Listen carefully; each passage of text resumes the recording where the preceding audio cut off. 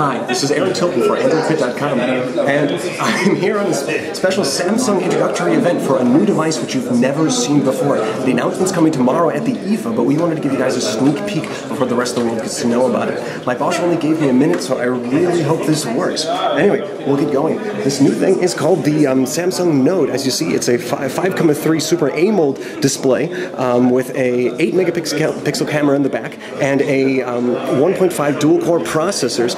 If you might have noticed right away, this thing has a stylus, which seems a little bit old school, but you can do a lot of really cool things with it. I don't really have a lot of time, so I'm going to get right to the fun bit. You've seen this operating system before. It's Android 2.35, if I'm not mistaken. Now, the great thing about this is you can use both the stylus and your finger to scroll over. Now, to show you actually what this thing can do, I'm going to go into this program, Galaxy Note, and this thing can write a lot faster than previous stylus I've ever seen, but what's also really cool for the more creative people out there is you have a full palette of colors and effects, almost like a Photoshop option. Now, I haven't really gotten a chance to play around with this thing, but here you can see pretty much how it works. There are also hand writing processes you can deal with, and we've been even told that you'll be able to edit film and videos with this thing. Tomorrow you'll get to know a lot more about this thing, but I can tell you, I'm really excited about the possibilities this thing offers.